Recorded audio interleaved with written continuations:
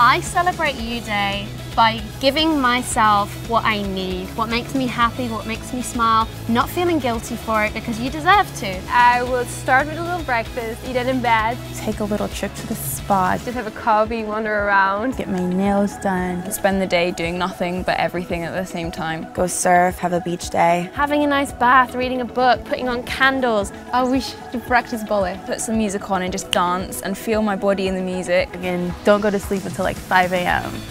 That's what I would do. It's my day, yes? I think U Day should just be whatever you want to do.